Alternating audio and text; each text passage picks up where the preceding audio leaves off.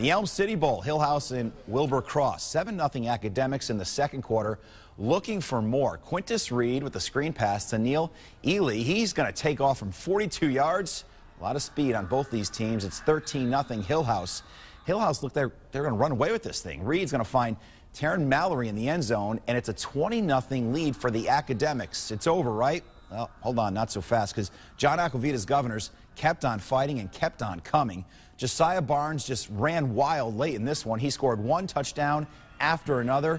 Cross scores 26 unanswered points to beat city rival Hillhouse 26-20 in the Elm City Bowl.